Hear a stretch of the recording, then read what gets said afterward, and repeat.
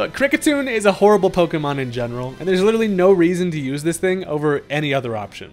But here's what it can do. It gets Sticky Web to slow down the opposing team, and then pretty much goes down. But if you're feeling crazy, there's always the Sweeper Kricketune of Death. At base 85 attack, it has a tiny bit of firepower, and we can double its attack stat with Swords Dance, and here's where the ability comes in. Technician boosts any moves of 60 power or less by 50%. The move Fell Stinger is a 50 power bug move that gets the Technician boost, and this raises the user's attack by 3 stages, if it's able to KO the opponent with it. The problem is we're still just pretty slow, which is why we can run Trailblaze, which not only gets the Technician boost, but also boosts our speed by 1 stage. It's almost always a miracle, but with these tools, Kricketune can become a monster, and I'm here to give it a try.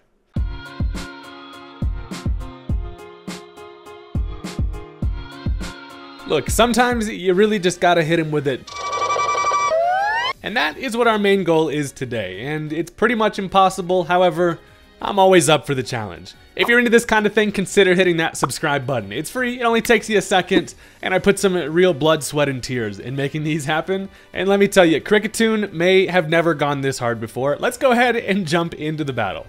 So when creating this team, I was like a mad scientist in the lab figuring out every possible way I could get the weird Pokemon on my team to try to potentially sweep. Now, it all starts with our dude Taco Bell over here. I'm working with the dual screens in the Light Clay to try to make everything as bulky as possible, but I also have the Steel Beam. Now, a lot of this team revolves around like setting up a Tailwind, getting up screens, and then also getting out and trying to develop some momentum in getting my sweepers in. So I decide first to set up some Stealth Rock here, as the Goodra ends up working with the Skitter Smack, which is definitely interesting. Actually, some pretty good tech for Goodra. It's probably going to be like an Assault Vest set, and that's able to drop my special attack guaranteed. Now they decide to just hit me with a Hydro Pump to see how much that does, and luckily they're not carrying the Flamethrower coverage. So this allows me to set up the light screen here, and I'm like, you know what, while I'm out here, I might as well just go for the Reflect as well. That's going to stick around for 8 turns with that Light Clay like we mentioned before. And I'll tell you what, phase 1 is complete out here. I have both screens up, I have the hazards, there's not going to be any Stealth Rocks to be able to stay alive in the back. And at this point, I decide, okay, I'm going to switch into Talonflame. Now, I'm working with the eject button to actually most of the time be able to just switch myself out after getting up a priority Tailwind. However, in this situation, I figure, you know, they're obviously just going to hit me with an attack here, which is going to activate that eject button, but that's actually fine because they drop a Draco on me, and then I'm like, hey, I'm a head out. I eject button my ass directly out of here, which now allows me a free switch into the absolute GOAT. Pierre, the Kricketune, is coming in, mustache, looking absolutely primed and ready, and it was actually pretty solid to be able to bring myself in without taking any damage. So at this point, it's actually also even really good news that they went for the Draco Meteor, because that means behind the light screen, with that thing at -2 special attack, a Draco Meteor is not gonna hurt, and that might be like the least amount of damage a Kricketune has ever taken from a Draco Meteor before, and we are absolutely out here. I'm going for 2 Swords Dances. I danced once, I'm gonna make myself even sharper going for a second one, and that is because I need myself, after running calcs, to be at +4 at least, to take care of a max HP Goodra with a Fell Stinger. So we are now able to sting this fella right to the thick thighs, and that actually one-hit KOs the Goodra, which is absolutely amazing. And not only that, but we actually get basically another free Swords Dance from Fell Stinger being able to boost our attack. I was actually supposed to get +3, but since I was already at +4, there was only 2 available. So I'm sitting at +6 with the Kricketune at this moment in time, and now they go into the one thing, and probably the main reason why they're not really afraid of the Kricketune, and that is this damn staple remover. This thing is extremely defensive, but you already know I have a plan. First of all, I decide to go for the Trailblaze. Now that's Technician boosted at +6, and that does effectively nothing. But the reason why we go for it is because we want that speed boost, because now I'm able to outspeed an Infernape. However, they decide to go for the Meteor Beam, which does give them a special attack boost, and then attacks the next turn, and now it is time. They are not going to be running the Power Herb to get the attack off immediately, and behind a light screen, I was actually able to live like a flash cannon. So Kricketune is now in a spot where I can finally bust out my secret weapon, and that is the Bowl Cut, baby. I go for the Terra Ground. We are sitting at +6 attack and +1 speed. I can then go for the Terra Blast, and even though they did get a stamina boost from me hitting it with that Trailblaze, check this out. We're actually able to one-hit KO the Haydunn, which is probably Kricketune's greatest achievement of all time. So we're actually now in a fantastic spot. While we do lose our light screen on that turn, it's fine because I did get that speed boost, which does allow me to outspeed a max speed Infernape. Now, they decide to go into the Infernape here. I do still have a Reflect Up, which does allow me to take a Mach Punch if they want to go for it. But as it turns out, they're actually going to go ahead and commit the Terra of their own. And I'm like, uh-oh, please do not be flying or something like that. Turns out they're going to go ahead and put the candles on the head, and that is a Terra Fire, just to get some extra fire damage to ensure that they can knock out the Kricketune. However, Kricketune is zooming out here. We are faster with that Trailblaze, and a Terra Blast is going to absolutely obliterate this thing. If it was Focus Sash, it is no longer there because of the Stealth Rock.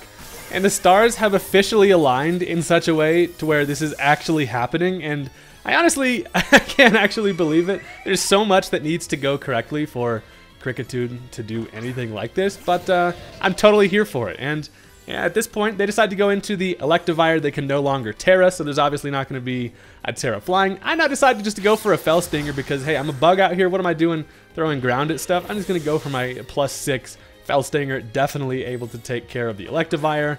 And they're down to 2 Pokemon left. I'm actually surprised that this person hasn't just clicked the run button at this point, but you got to admit, the Kricketune going this crazy, you kind of just got to let this thing, you know, see it through. I'm just going to go for the ground Terra Blast here. It's going to be my highest damage against the Rhyperior, and that is going to actually just one-hit KO a Rhyperior as well, because Kricketune, listen, you do not want to mess with the Kricketune. I don't know how many times I got to tell you guys. I think we get the benefit of like this being a sweeping Kricketune just because most of the time, or at least if any time people are running Kricketune, it's almost always just going to be like a sticky web lead and never an offensive threat. So we get a little bit of the element of surprise on our side, and that goes a long way. Their final Pokemon is going to be Lucario, and that thing gets Terra Blasted into the fucking Shadow Realm. And that is going to be the end of the match. I definitely did not expect that to go this well for Kricketune. However, I will say there was a lot of bloopers in getting this to actually happen. Never expected it to happen this well, but Kricketune shows them who's boss, and that's going to be the end of that one. Now, this may just be the most fun team I've made, so, you know, I had to hit you with another battle, and this is actually another really good match. And hopefully we can show off a little bit more about what the team is supposed to do in support of our little fellas here. And if you do enjoy, as always, please click that like button. YouTube really likes it when you do, and it's just a good idea to click the button. Now, let's go ahead and jump into it.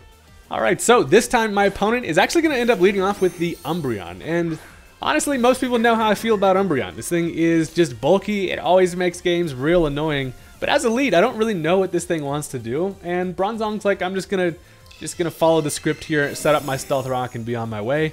Turns out they're actually going to go for a turn 1 Calm Mind, and that is actually pretty scary. Now, obviously I have the Kricketune to hit this thing physically. The problem becomes that Kricketune needs stat boost to be able to pretty much do anything to this because Umbreon's extremely bulky. I'm like, okay, I could probably set up a Reflect here, but it's actually in my best interest to potentially switch out of here. Now, I decide I'm actually going to go ahead and bring in the Plusle. You may be thinking, seems like a bad idea. Plusle is obviously not going to be able to hit this thing on the special side, especially with a Calm Mind. However, I figure they probably go for a second Calm Mind, which they do. And that is exactly what we're looking for here, because Pistol is about to show you who's boss. This thing is the secondary weird sweeper on the team, and my dude comes with a nice little tool in the form of Encore. I can then obviously outspeed, go for the Encore, and say, hey, I like that Calm Mind so much, buddy, I'm going to need you to...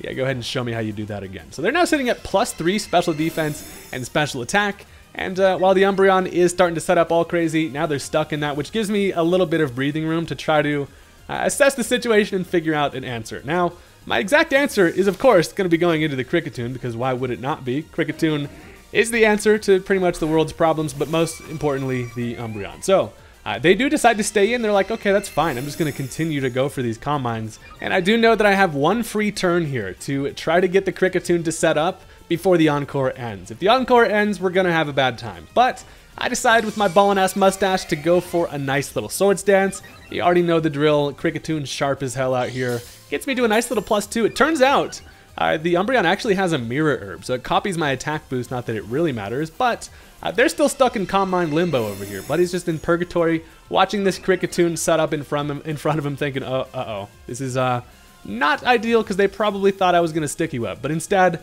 I'm now at +2, and you already know what that means. A Fell Stinger with the Technician boost at +2 should be able to take care of the Umbreon, and it does. So crisis averted, Umbreon taken care of by the Kricketune. Not only that, but we also get the drastic attack boost, bringing us to a nice little +5 attack, which is absolutely amazing. What is not amazing, however, is the fact that Drifblim is a really good answer to my Kricketune.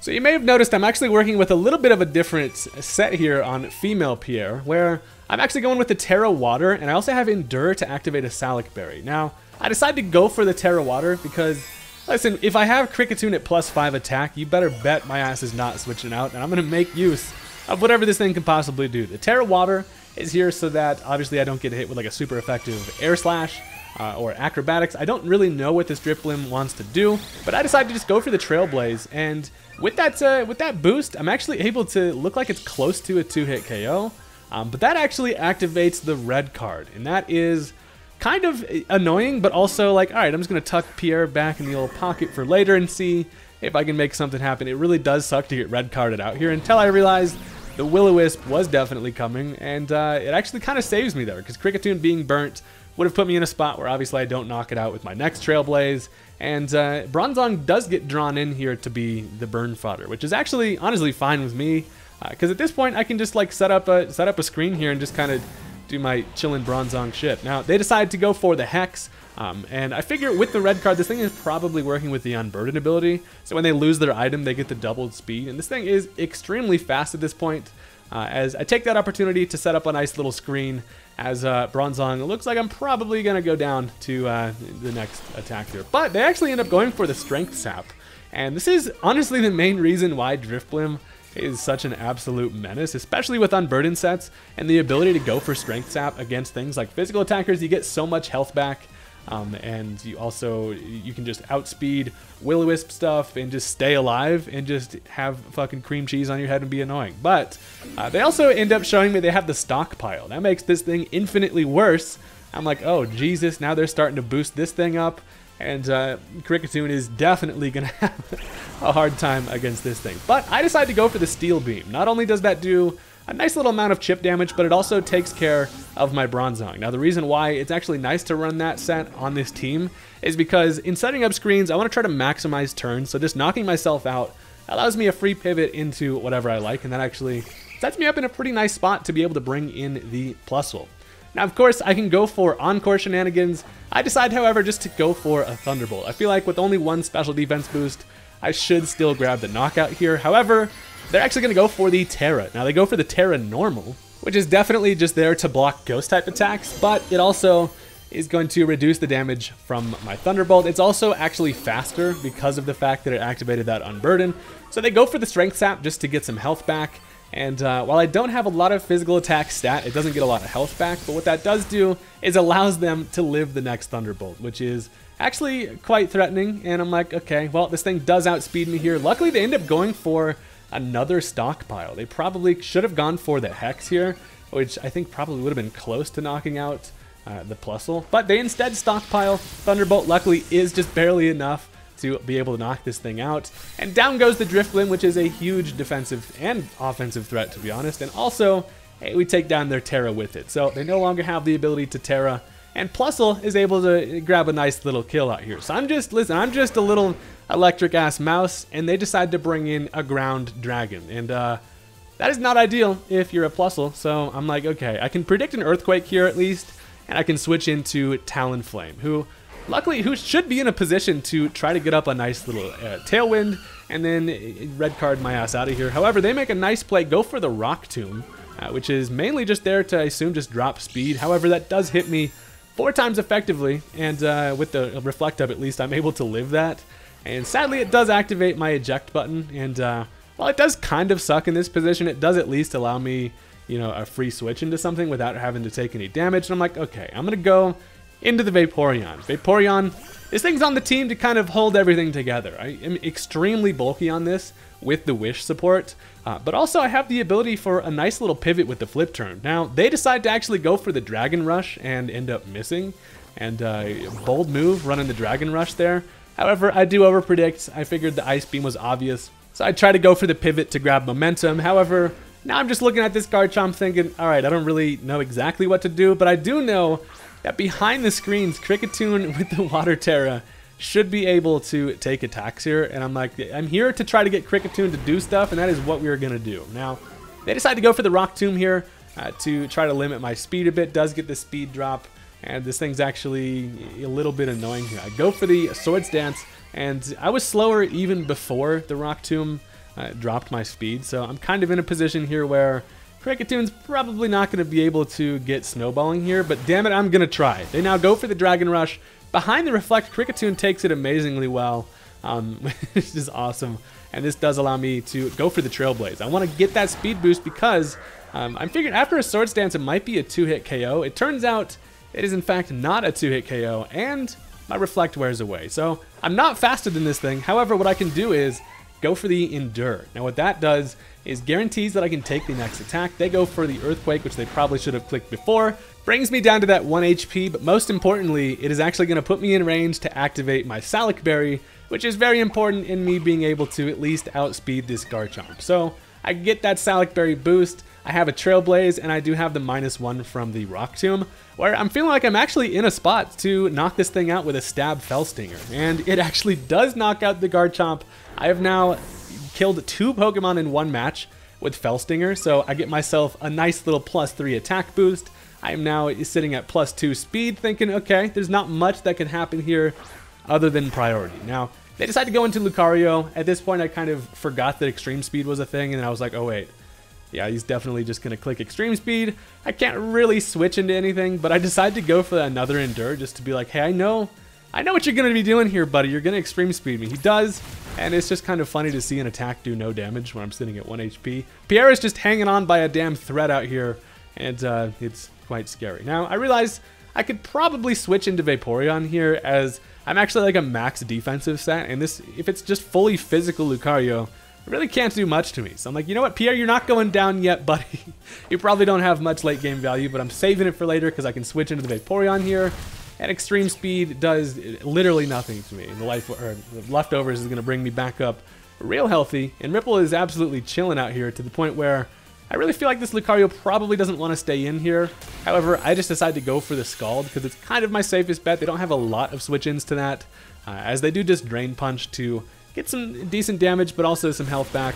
I then Scald, which is a 2-hit KO. Sadly, I did not get the burn. It always seems like whenever I click Scald, it's like a 10% chance to burn, and when everybody clicks it against me, it's a 75% chance. But at this point, I'm like, you know what, I'm going to go for the Flip Turn. They know that a Scald kills here, and they know that they're also not doing anything to me. So I can Flip Turn, predicting the Sceptile to come in, and then get a spot where I can bring pretty much any answer in against the Sceptile. So they do bring this thing in. Flip Turn works perfectly while we don't do any damage. It does just allow us a nice little pivot here. And this is going to bring me in a spot where I have a couple of different options I could go into. I decide Talonflame is definitely my best bet, mostly just because I naturally outspeed this thing, and not a lot of my team has really much in terms of damage that I can do to Sceptile. So while this Talonflame is mostly just here to set up Tailwinds and pivots, I do in fact have the ability to go for that Brave Bird. They do just stay in here. I'm able to take care of the Sceptile nicely, and that's a pretty big threat out of the way, because at this point I'm really feeling like Plusle might be a win condition here looking at what they have left. So Talonflame does still stay alive after the recoil damage, which is nice, as now they decide to bring in the Charizard. So Charizard's in a spot here where it probably lives a Brave Bird, and I'm just actually going to end up going for the Tailwind here. I know that I'm going to be faster. The Tailwind is going to allow 4 turns of basically my entire team to be faster than the rest of theirs, so I go for that Tailwind, as they do decide to finish me off with the Dragon Pulse. So that takes care of Talonflame, but I did exactly what I needed to do in taking care of the Sceptile, and also setting up the Tailwind, because now it's time for fake-ass Mouse Pikachu to come in, and while I'm not normally able to outspeed a Charizard behind a Tailwind, obviously I can. They also do not have any Terras left, so they cannot change their type here, and Pistol is about to show why this thing is the absolute GOAT. I can outspeed, go for that T-Bolt, and that is going to finish off the Charizard. So that is amazing. I think it was not switching out regardless. There was Stealth Rock up, and it was pretty much wasted at that point. But the Tailwind does enable the Plusle to be the absolute beast that this thing is. And now the final Pokemon is going to be the Lucario. So Lucario comes in. It does have the option to click the extreme speed, which I do not believe kills. It's probably a close roll here. However, I just decided to go for the T-Bolt. They do not extreme speed, and Plusle is able to finish off the game for us in a pretty stylish fashion. So that is going to do it, and I thought that was just a super fun match. This team is incredibly goofy, and most of the time it will not work. However, when the circumstances are correct, it is pretty hilarious to see it in action. So thank you guys very much for watching. I do appreciate all the support. For real, you guys are absolutely amazing, and I'll catch you guys next time. Peace out.